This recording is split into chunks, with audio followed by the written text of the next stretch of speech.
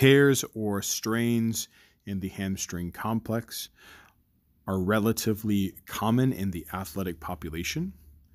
The location of these tears can show up either in the middle of the muscle belly or at the musculotendinous junctions at the proximal and distal ends of the muscle.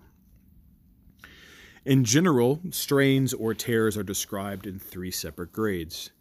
Grade 1s are extremely common, have minimal effect on the functionality of the muscle and visible limitations like swelling or bruising that might inhibit a person from psychologically performing. Recovery time can be 1 to 2 weeks and back to 100%. Grade 2 strains are a little bit more serious. It affects more muscle fibers. You expect minimal swelling, slight bruising are a possibility, and restriction in performance can last for up to 2 to 3 months. And grade 3s, which are less common, but a very serious injury, which in the wrong locations can do things like dislocate joints, but at the very least create excessive damage to the tissue itself, and often is accompanied with a popping sensation.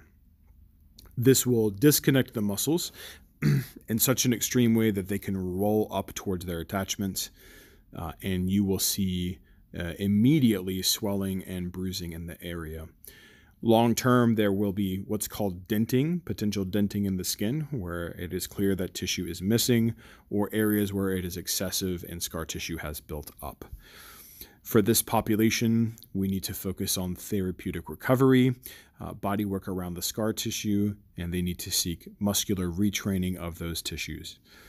While any ballistic or plyometric activity has the risk of tearing these muscles, the most common is in things like sprinting, where the hip combines extreme flexion in combination with knee extension.